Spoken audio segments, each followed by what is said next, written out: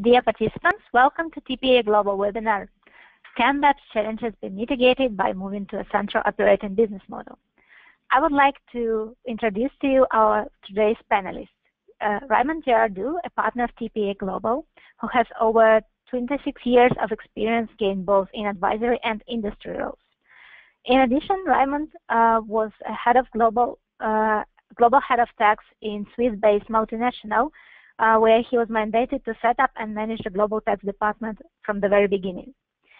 Raymund is a regular speaker on roundtables and conferences. Our second panelist is Henk Koeps, partner in Wurne Partners, who has 15 years of experience in industry at DuPont and ICI. In addition, line management experience in controlling and supply chain, and 10 years consulting experience at Wurne Partners. Dear participants, welcome, and I give you a word.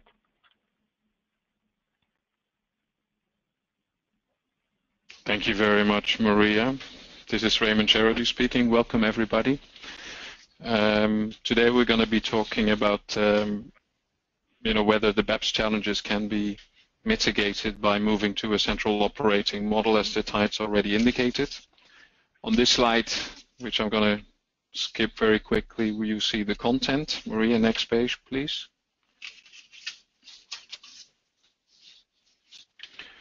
What are the challenges today of your organizations as multinational enterprises? I think everybody has a good picture of what today's challenges are with a global economy, a lot of political changes all over the world. More and more regulations are coming into place, last but not least in the area of tax, just to name BEPS. On the other hand, if we look at the business, there's a lot of new technologies who come and change business models that we knew. We refer to it as the Internet of Things, which drives a lot of challenges for organizations to adapt. With it comes also a lot of changes in the behavior of customers. They go in complete different directions than what we were used to. And in particular, then, for an organization to remain sustainable is a very important question to answer positively. But that means a lot of adaptation is required from an organization. What are the consequences, or some of the consequences, of these challenges? We see, at the minimum, a lot of compliance issues popping up left, right, center, especially if we focus in the tax area. I think, Henk, you may want to quickly talk about the second bullet point there on the consequences. Yes, good afternoon, everybody. Henk Koeps. Now, what we see at our customers is that next to regulatory changes and tax changes, there are a lot of things happening in business reality that require a lot of swift adaptation as well, particularly technology-driven, internet, digitalization, changes in consumer behavior. They're all areas where companies need to react very quickly because competitors can move very fast at times. And once things have hit the market, they tend to take on a dynamic of their own, and before you know it, you're running behind. And we see that in a number of areas with our clients. Thanks. What are the consequences as well? Is that in order for an organization to be able to deal with all these challenges, more and more are we seeing a trend towards global control around decision-making, around choices to be made, etc., which thus requires a more centrally managed organization. And last but not least, it all brings more stricter compliance in a number of areas, which again drives for a more central oriented approach in order to keep track of all these requirements and manage them and adhere to them. Maria, can you please turn the page?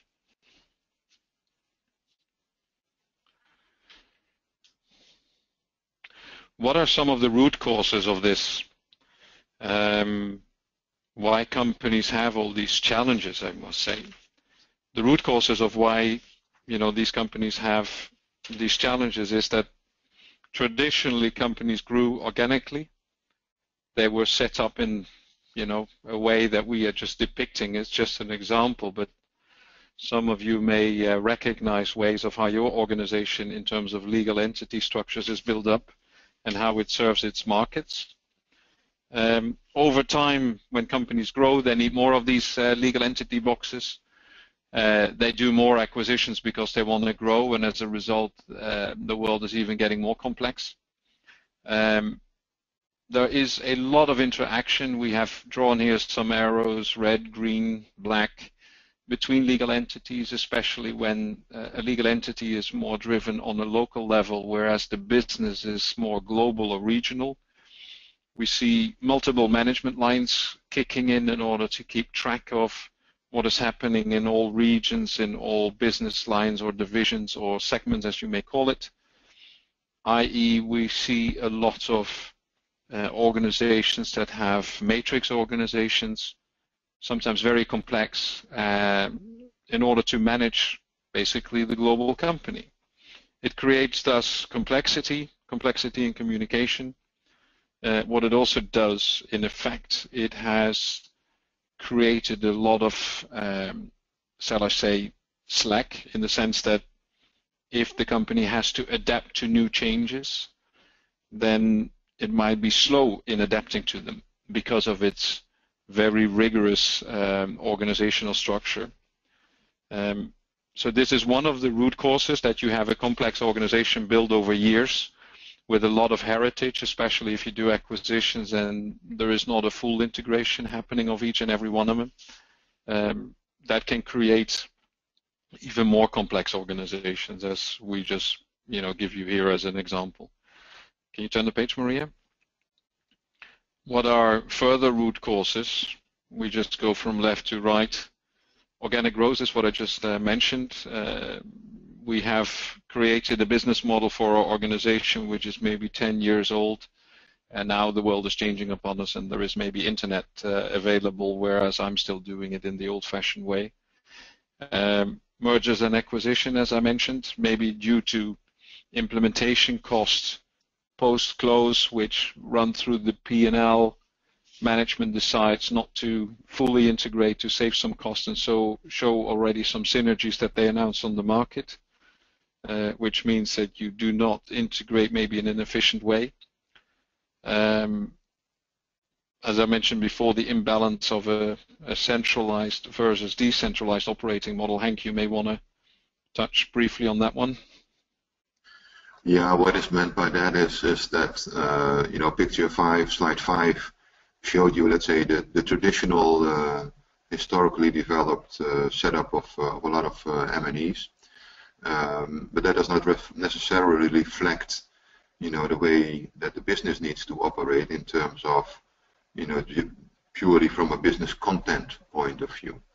So what we often find is that there is an imbalance in how you're actually structured and what you would require from a business perspective.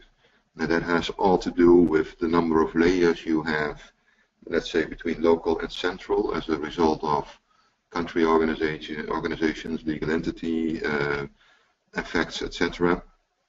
And that also reflects in terms like ERP systems. I mean, many companies will operate a single SAP system, but even having a single SAP system does not mean that you have a centrally run SAP system. Within one system, you can do a lot of customization, fine-tuning, adaptation, whatever. And finding that balance in how much do I control centrally, how much is controlled locally, that is a difficult question at times. And historical organizational setups sometimes interfere with that, and then you see the business reality not coming out the way that you had intended it, and that is a common problem we recognize with a lot of our customers. If you look at the next one, trade barriers and tax regimes. What do we mean by that?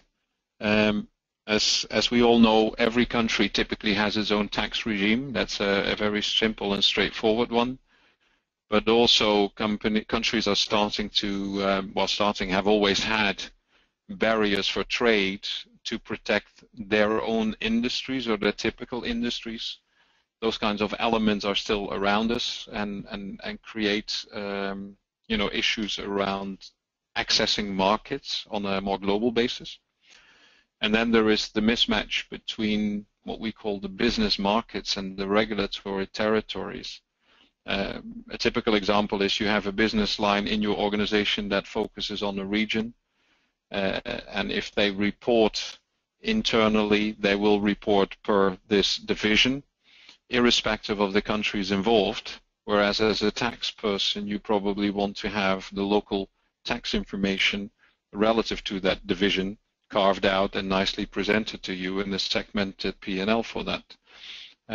But that might not be the way your SAP system or your business is organized, and as such, you get quite some hassle in getting the financial data that you need for your local tax activities. What does all this mean in terms of root causes? It may be that your organization has a structure, a business structure that is no longer fitting with what your market is actually asking of you. You're asked to be global in all aspects, but you're also being asked to deliver at a local level. So there is a lot of complexity as a result of that, especially if you have not organized yourself in a very central way. What we very often see, and this is many, many times a driver for change in an organization coming from the top, which is that you have created a lot of cost disadvantages in the sense that you may have duplication of offices. The IT support function may have to support what you call the central SAP, but also legacy SAP systems or ERP systems for that matter. Procurement is playing a role in the whole thing, but is maybe not getting its full value out of it. Statutory reporting is forced upon you, which is fitting with this local requirements. The other thing is lack of transparency, which has to do with reporting. All the complexity that I just mentioned when you want to report local financial data for tax purposes, whereas the group is reporting more the divisional or segmental information, and you have to carve it up by way of Excel spreadsheets. That is not necessarily the easy way to do it. And last but not least, with a complex organization grown over time, it has maybe difficulty to adapt to new requirements, be it commercial or regulatory, simply because it first has to go through the hierarchy lines, the decision-making trees that you may have in your organization, which makes it a slow adapter, if at all an adapter to new changes. If we go to the next slide, Maria. And here is one thing that, to the extent you're all tax or transfer pricing people, you will all know this. This is an open door to many of you, but also BEPS has created quite some scrutiny on this, which stems obviously from the whole political scenery in the OECD and the G20.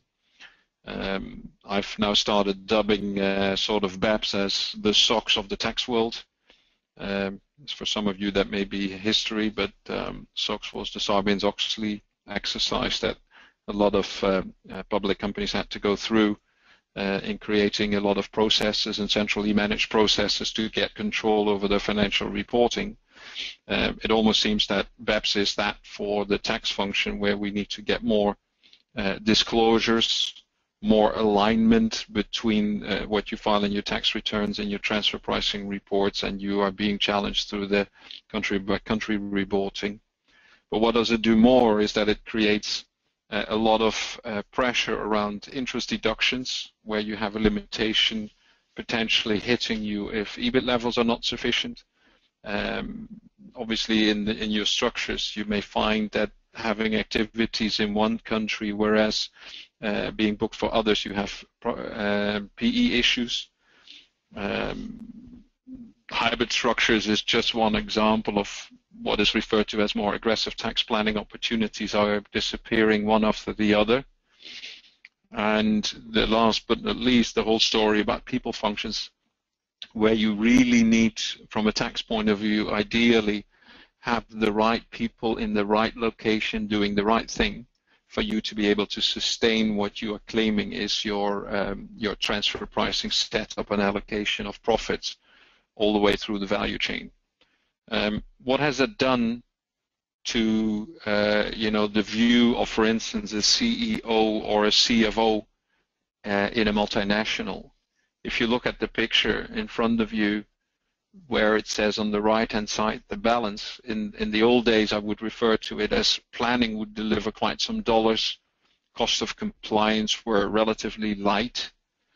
Net balance of this is a good benefit for the organization, and as a head of tax you would be able to say I'm a profit center rather than a cost center.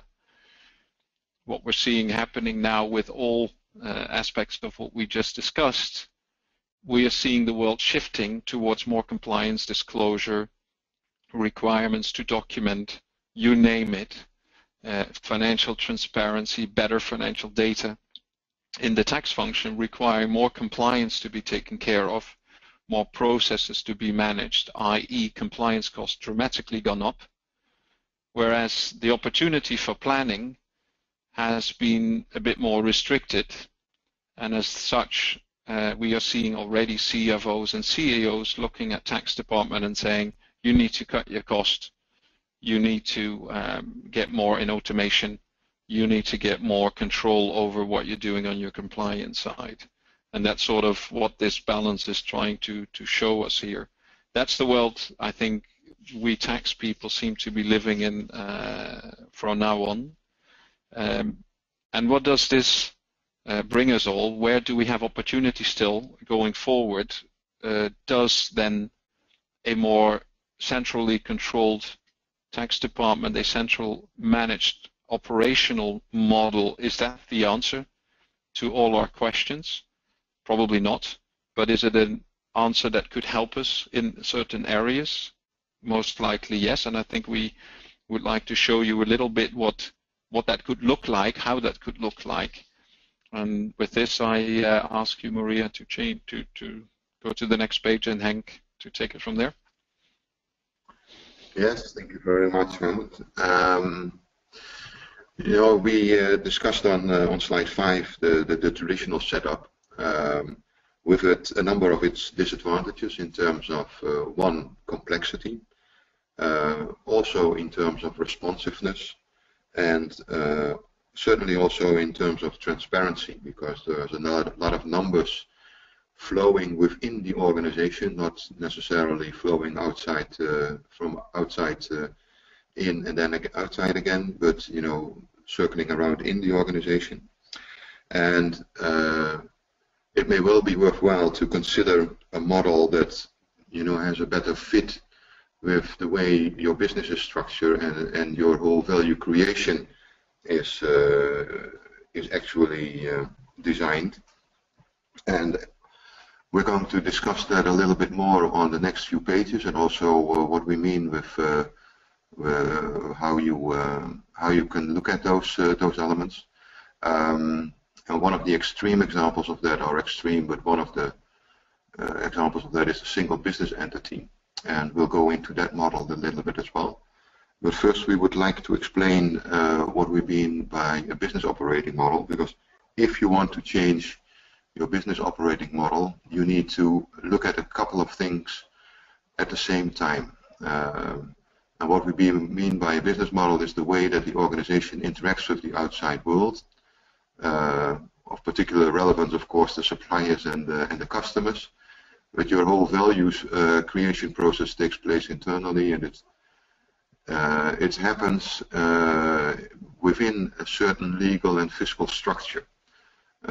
Your business processes drive the way you do things, but again within a certain fiscal legal structure.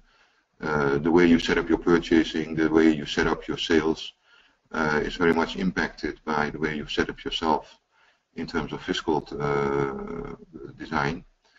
Of course, you need to look at the organization.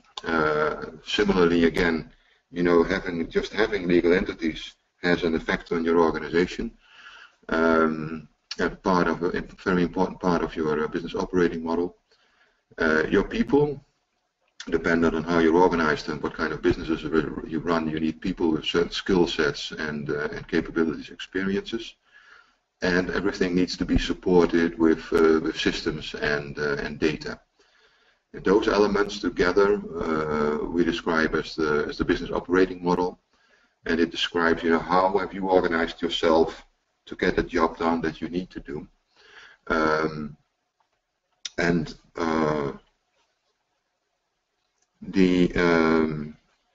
If you look at becoming more in control and having a better balance between, you know, what do I do locally, what do I do centrally, and how can I get into a better control from a central perspective, you need to look at those things in unison, because they influence each other. And if you sub-optimize on one of these elements, you know, you will be back to let's say slide 5. And that is this is what describes what we mean by a business operating model. And in the next slide, we're going to talk a little bit about the significance of your legal fiscal setup in this. Your legal system, this is described a little bit as a sort of an equalizer, like you would find on audio equipment or video equipment. And in a way, your legal and fiscal setup acts as a sort of a master switch for the degrees of freedom you have with your business processes, with your organization, and with your systems and data. And what we mean by that is if you operate in a very traditional model where you have legal entities all over the world, all having an arm's length intercompany relationship with each other, then it will become very difficult to move towards, let's say, more standardized processes. And why? Because you create a lot of degrees of freedom locally, and usually freedom that you create is going to be used. So your business processes are going to be challenged constantly for local adaptation, fine-tuning. You bring in a new manager from a country somewhere, from another company, and he wants to do the things the way he did it at his previous company, and all of a sudden everything is challenged, and you know, your business processes will slowly slip back from, let's say, more central control to a local control. Very much the same is true for almost everything else, for the way you set up your organization and, you know, for your systems and data. Your legal fiscal setup is the master switch, and that means that if you structure yourself a little bit more towards having a more centrally managed organization, and you align your legal and fiscal setup to that, then all of a sudden business processes are limited in the degree of freedom. So that means that they will not be able to move past the area on the right where they are, where the legal fiscal setup is. As an example, if you have legal entities operating at arm's length, that means you have intercompany transactions. That means that whatever way you set it up, you need to have local sales processes configured for the legal entity. Whether you do it in SAP or in any other system, you need to configure things for a certain local legal entity. If, however, you move to a more principal agent-driven setup, then all of a sudden business processes start taking place within one legal entity, and your sales processes are configured for only one legal entity, the principal. And that means, by definition, they can no longer move towards a more local perspective. that is the significance of this slide, and it also shows you, the significance of thinking about, the importance of thinking about, the legal fiscal setup in line with your business reality, in order also to support centralization or decentralization of your business processes, your organization, and your systems and data.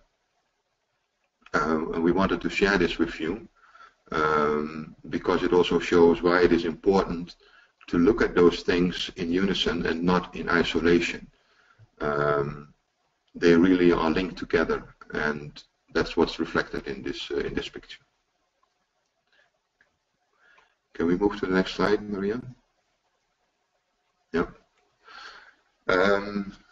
What we would like to share with you as one of the models that is very much geared at finding the optimum balance between local and central. We would like to share the concept of a single business entity with you. This is a concept, and it is an example of a legal fiscal design that is fully geared to having full central control, moving towards standardization, harmonization, and at the same time, still have your local customer intimacy.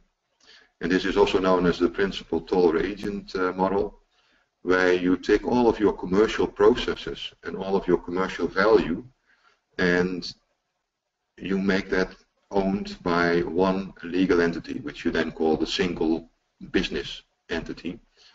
And this single business entity does all the purchasing, it does all the selling, and it will own all commercial stocks.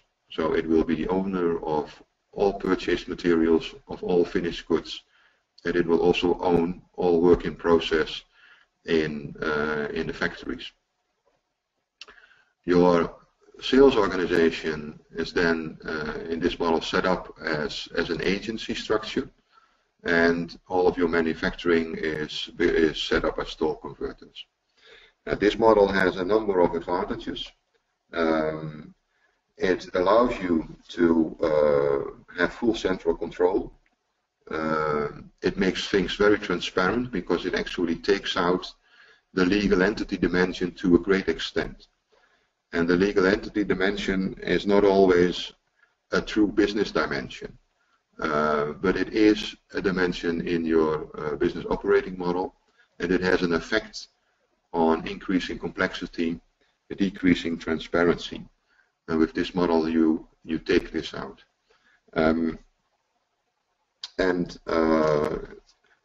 It also allows you to very clearly define, okay, where are all what is the value adding of all of my activities, and independent of your legal entities, structure how you want to organize this. And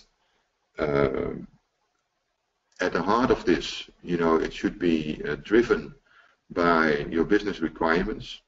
It should be driven by the impact it has on your EBIT, but at the same time, it has a lot of impact on your fiscal planning and setup, because it allows you to play with, okay, where do I want to put which functionalities, or where is my functionality located, and in the simplest form possible, make all of your fiscal aspects, your transfer pricing, fit with your true business reality. This is the concept. It's a simple picture. There's a lot more to it. For the moment, I wanted to leave it with this. But this is a model on the far right of the equalizer scale, where you are fully organized for central control, at the same time creating local freedom by taking out the legal entity dimension. If you could go to the next slide, please, Maria. The benefits that you will see from this model are from a centralized model, because there are many variations possible to the concept of an SBE. You can do it for the whole organization. You can do it for parts of the organization, like only the supply chain or only sales. All variations are possible. But it creates a number of benefits. And certainly also from a tax perspective, one of the big benefits is transparency. Why transparency? Because all of your commercial processes are owned by one legal entity. That means that you have a single set of data that is not subject to local interpretation or local tweakings in charts of accounts. It all happens in one legal entity. And that also means that you have real-life data instantaneously. You do not have to consolidate at the end of the month before you get your data. So that creates a lot of internal transparency. Also, everything is geared around business functions and not by some random or haphazardly chosen legal entity that happens to be there. It is taken out of the equation, so all of your business processes and organization are much more geared towards your business. It also helps in standardization of the data, which is, if everything is run from a single company in terms of commercial processes, you can imagine that you will also have single master data, for instance, for customers, for suppliers. You will have one set of data for product costing, for sales, etc. So you automatically get standardized and single data. You have no ambiguity in your data anymore, no interpretation issues. It makes it easier to adapt to new technologies and at lower cost. Why? Because again, your commercial processes take place in one center. That means you can create a center of excellence around that. It allows you to leverage on synergies of scale, for instance, not only in terms of cost, but also in terms of expertise. If you need to drive, let's say, technological changes regarding customer apps or something like that, then you do not need to do that on 20 locations. You can do it in one location, and that means that you can have higher qualified people in the central location. And that actually means that it makes you more capable. It makes it easier to respond quickly. You have better control. Once you have configured something, you can use it for everything. You do not need to reconfigure or fine-tune it for every local systems variance or process variance that you have, because they disappear with having everything concentrated in a single legal entity. And all of those things also add to efficiency. It becomes a lot easier to operate shared service centers, for instance. Your IT costs go down, and that helps you in bringing down your operational cost.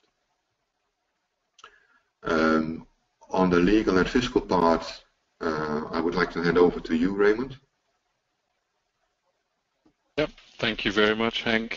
I think you have shared a lot of the benefits. I think for the audience, it should be good to know, this is obviously the extreme, as Henk already said, where you have one legal entity that is doing your business, and you have maybe legal entities or activities outside of that entity. That would be sort of your ideal structure. There are a number of reasons why that may not be the optimal structure. I just have to mention indirect taxes, VAT, customs, which sometimes create havoc on people getting organized in these ways.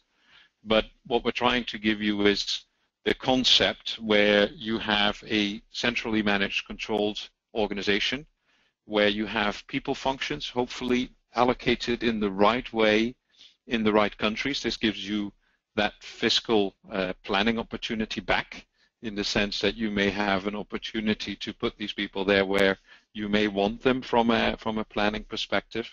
The other component is from a compliance perspective, if you think about the cost structure that you had or may have now, given that your compliance is going up, the requirements are going up, everybody shouting for more support, which means more people, which means more cost.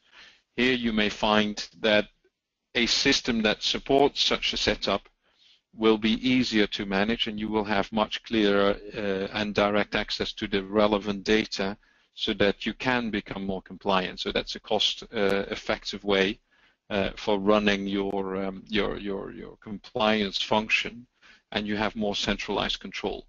Again, this is the extreme of the range that you can go, but it is indicative that if you want to get a more centrally managed organization, it will help you get your costs down, your compliance more effective, which hopefully frees up time again for some of you to do more value-added business and become again a tax department or a unit within the department that is considered a profit center rather than a cost center.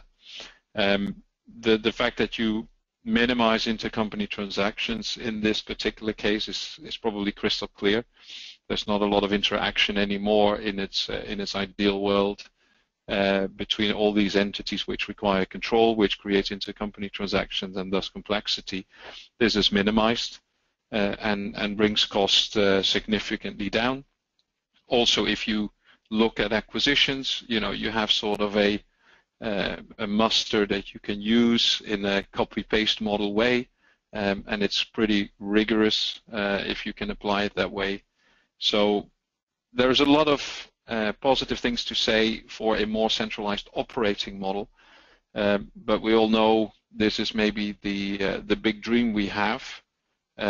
Complexity will remain to a certain extent, but helping your organization moving toward a more centrally managed organization as a whole, and then the tax department, maybe more specific for those of you in those functions, it will ease your life, will bring back more efficiency on the cost side into your department, and help you to focus more time on bringing value, which is being with the business and helping the business to develop in a more tax efficient way. I think this is for us, in a very, very short and concise way, what we want to share with you. I would like to open it up now for questions. If there are any questions, you can put those questions into the box on your screen, and we hopefully can give you some answers there. Thank you very much. Right. Dear participants, we already have some questions. Sorry. Okay. So let me read them out loud. Just a second. So Alejandro is writing, while I agree on the fact that centralizing operations is a good option, putting everything in just one company doesn't seem to be the best option either.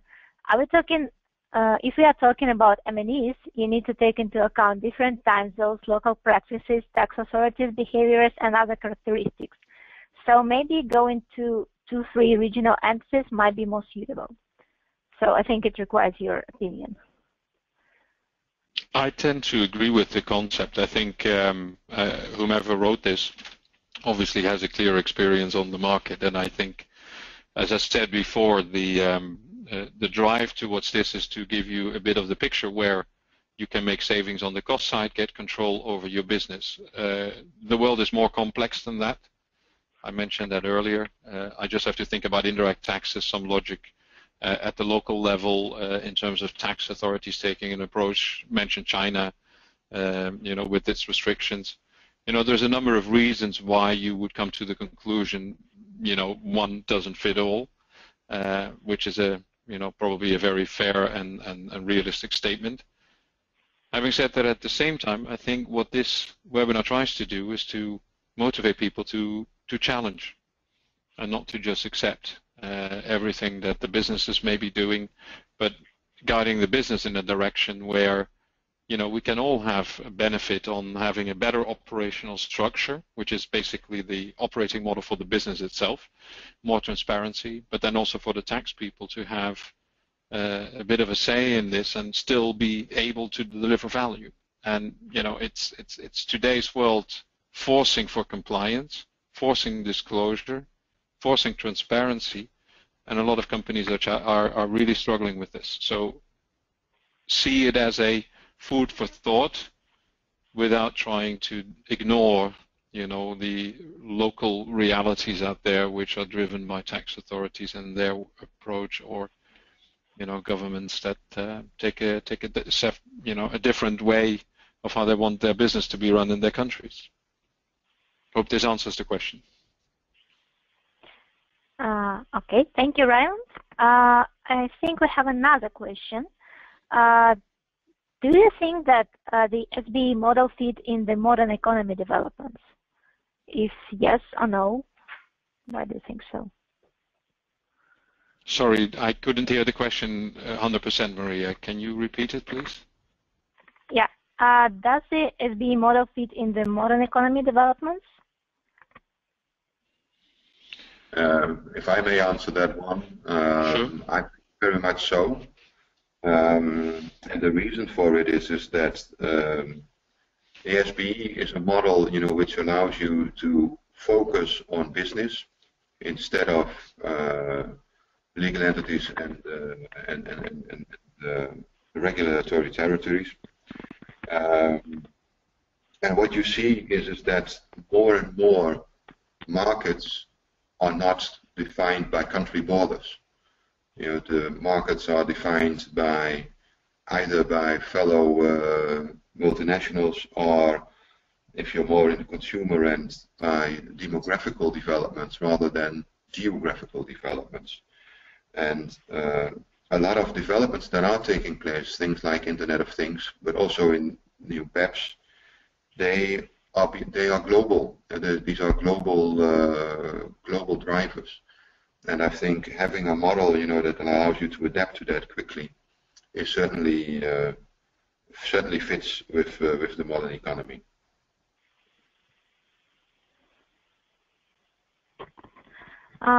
Okay, we got another question. What signals should CFO or CEO pick up to move forward to an SBE model?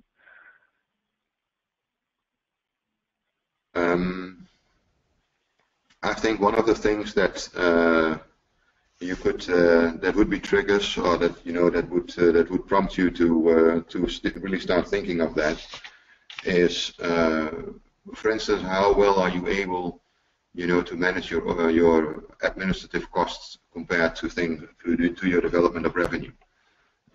If you don't see a big synergy of scale effect in there, then you need to question yourself. There are benchmarks available for that, and that could be a signal. The other thing is regarding transparency. How often do you run into the single version of the truth, or are you confronted with multiple data sets that all claim to be the single version of the truth? And if that is the case, then you may question whether your data setup is efficient. Other signals are, the diversity in your IT systems, and also, for instance, how quickly can you respond to challenges like BEPS? How quickly have you gotten your country-by-country reporting organized? How quickly can you fully get all the data on your transfer pricing? And those would be signals for, particularly from a CFO point of view, that that it may be worthwhile to look at your business operating model. Thank you. And I think we have a couple of more questions. What are the challenges of implementing an SBE model, and how can you deal with them? You will certainly implementing an SBE would require alignment of quite a number of managers. So stakeholder management is very important. Of course, you need a good design that fits with your business reality. You also run the risk, because it is a significant change if you want to go into a model like that. And you can have the idea, but then trying to realize the idea, as time passes by and other business realities are prominent, then you could face an erosion of attention. So the best way to approach it is on a project way, so run it as a project. And then, of course, it requires making sure that everybody understands the model, that everybody is trained in the way the model operates. So you need to pay a lot of attention to change management as well. Thank you. And I think we have a question following this question. What are the drawbacks of an SBE model? Because you talked about benefits, so our audience is interested about drawbacks. Yeah, sorry, Henk, if you just look at it, maybe some of the drawbacks, especially in the current setting, is everybody talks about PEs and deemed PEs. If you have a commission model, we all know with agents the discussion. So theoretically, that is potentially a drawback. Having said that, we are coming across now companies that are set up through legal entity structures, old style, newer style, with a very good supply chain setup, but still, there is a lot of questions popping up all over the place around permanent establishments as a result of the way people do business, bearing in mind the new approach towards permanent establishments as a result of the BEPS initiative. So yes, it's a drawback, and yes, it is a potential issue, but it is conversely also an issue in the current structure. So it's a drawback. I think it's a point of attention that we all have to deal with, and even in today's world. The other aspect is the ideal structure, as I mentioned already, may look simple, straightforward, and may be very much a goal for everybody. At the same time, we know that indirect taxes and customs, when they get applied, you may have to change a little bit your structure in order to not end up in a trap where you have to pay a lot and have no recovery, for instance, of VAT. So there are a number of issues to look at, like you have in any project. So yes, it is drawback. At the same time, it is something that belongs to this as a project, and Henk mentioned already, it has to be approached as a project. But the overarching goal is to get more centralized control, simplicity in organizational structures and in transparency, which brings a lot of the cost of compliance, the cost of intercompany transactions and relationships down significantly, which gives not just the tax people a benefit, but also the organization as a whole, which is an EBIT improvement area, which, if you think about it, your CFO and CEO may be happy with. Henk, if you have others.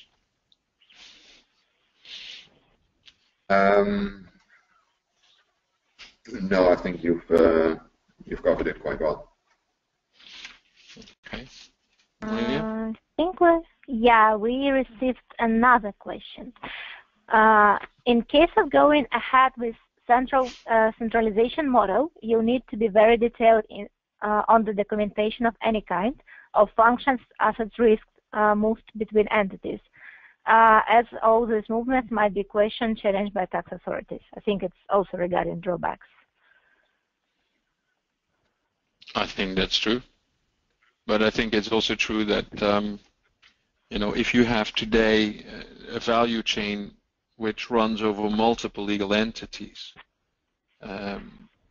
and the reporting is on a segment basis, you have some complexity in getting the data points that you need to do exactly what was just mentioned, is reporting to the tax authorities. And this matrix is creating a lot of time pressure, and unless you have one big global fully aligned SAP system or ERP system where you can do just the cut and slice along legal entity structures or functionalities. So if you're a limited risk distributor, you can carve it out as a segmented P&L You know, that's the other ideal world. But unless you have that, you're going to have a lot of discussions happening around what belongs where in reporting to tax authorities. I don't think you get away from complexity of the requirements of what the countries need from you as such. I think you can maybe more streamline it if you align your operating model in a way that it is standardized for multiple countries, and you have a system to support that. I think there you have an opportunity to reduce your costs. You still have to report. It doesn't go away. But that's how I see it. Yeah, and if I may add, I think that, you know, you are going to, whatever setup you choose, you're going to be challenged on that anyhow. Yeah. So in that sense, it's not a, I wouldn't perceive it as a drawback because it doesn't create any problems you don't have already. And certainly with BEPS on its way, you know, you can anticipate that you will have those questions regardless of the model that you set up. And the only question is okay, which model allows you to manage it most efficiently, and which model allows you to get into compliance mode at the lowest cost. And then I think an SBE still has a lot of benefits.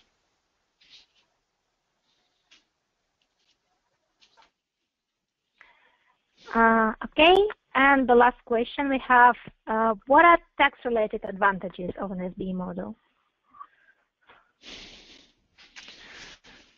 That seems to be a question maybe for me. What are the tax-related? I think what we're trying to bring you is, you know, if you are able as a tax person to motivate your management to put an SBE in a country where the tax rate is maybe a little bit more beneficial than in other high tax areas, you might be able to create a tax benefit for your organization. Which means you have to put it in a country where the tax rate is probably below the 25% average global rate. That is not always working, so maybe you will not do that for your headquarter with all the relevant functions that attracts a lot of profit margin. But you can at least start that process maybe on some of one of the questions that came up, to set up maybe 3 SBEs in the 3 regions of the world. Maybe that is a first step. So what is a pure tax play benefit? You need to look at the people functions that attract the residual profit, if you will, to make it now technical a bit, and to try to align those people in those regions where the tax rate is beneficial. An SBE might be a project that helps people to start talking about that and make it debatable and allow it maybe to happen even. Not challenging the status quo of the operating model as a whole within an organization will not allow you to go there at all, and makes it difficult. And I think this is, to a large extent, the dilemma that tax people have, because the adagio, we follow business, is a very true one.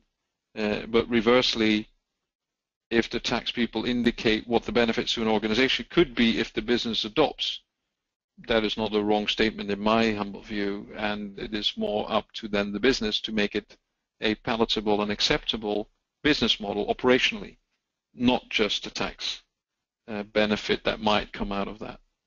So, you know, for me, pure on the tax result of that, that's this statement. The second point, what does it bring to tax, is more generically managerial in nature, because you get a better control, you have a better risk management control over things, which reduces the risk levels overall.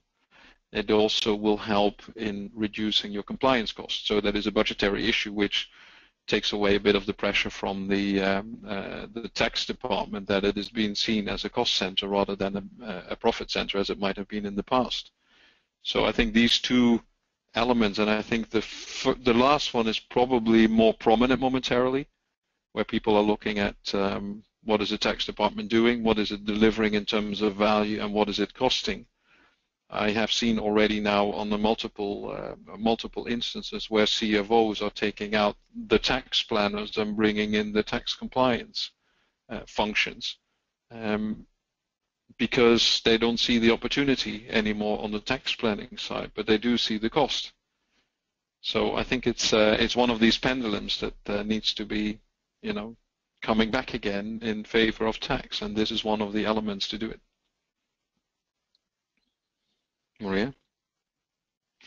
Thank you, and I think that's it with questions for now. So thank you for participation in the webinar, and I hope to see you again, I think next week or in 2 weeks. Thank you. Thank you.